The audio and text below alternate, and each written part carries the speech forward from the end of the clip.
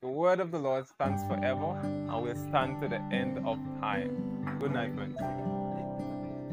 I'm just hearing the word. Had a long day at work, and sometimes we have long days and we are placed in a peculiar situation that causes us to sin sadly. And I came home sad, my wife came home sad, but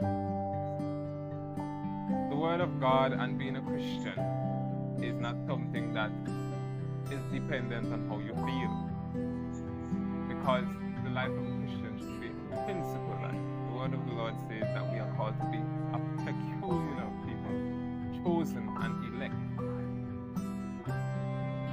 And our path, our now road to heaven is not something that we can have to take a break or look behind.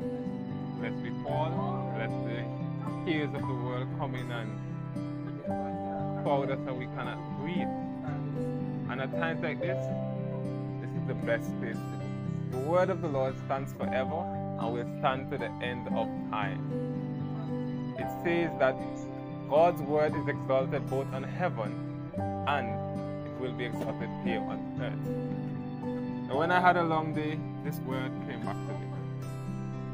In Philippians chapter 2, verse 12 and 13, it reads, "Therefore, my beloved, as you have always obeyed, not as in my presence only, but now much more in my absence, work out your own salvation, fear and trembling.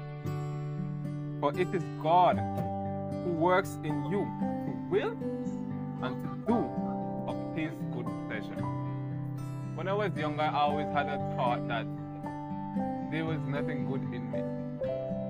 That naturally, all my inclinations would want me to do evil or selfish desires. But I never knew the scripture back then.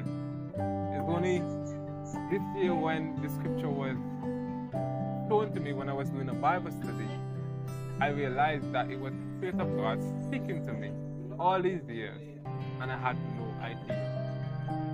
So friends, to know what God is speaking to you, you have to know what the word of God is saying to you.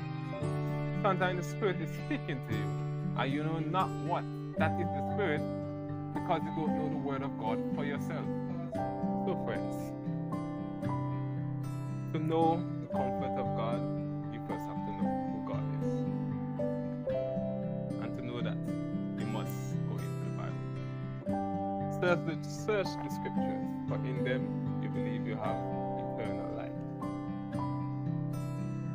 And remember, 1 Philippians verse 6 says, "Being confident of this very thing, that he who has begun a good work in you will complete it until the day of Jesus Christ."